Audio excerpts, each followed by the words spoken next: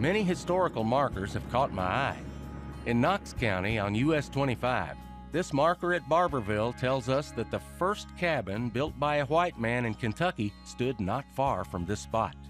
It was erected in 1750 by Dr. Thomas Walker's party while exploring in the interest of the Loyal Land Company. I searched for more information and found a marker north of Williamsburg.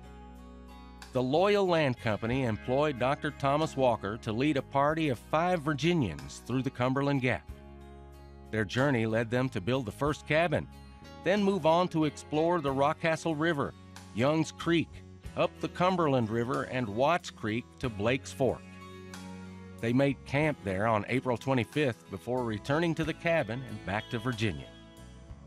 The next nugget of information came from Bell County, just before the turnoff to Pine Mountain State Park.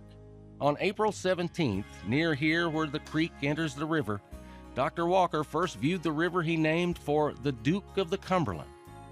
This area became known as the Narrows and became a significant gateway for travelers on the Wilderness Road. Heading home from here, I saw the sign for the Dr. Walker State Historical Site and had to stop. A reproduction of the first cabin has been constructed and recently renovated.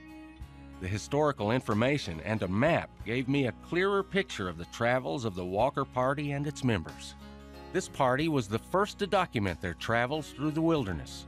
The cabin and seeds planted here gave them corn rights, which helped establish the land company's claim to the region. The party didn't stay and moved north and east to return to Virginia. Their route took them near Salyersville and Paintsville, as well as a fork of the Big Sandy River. I'll look for more about this explorer on my next travels east.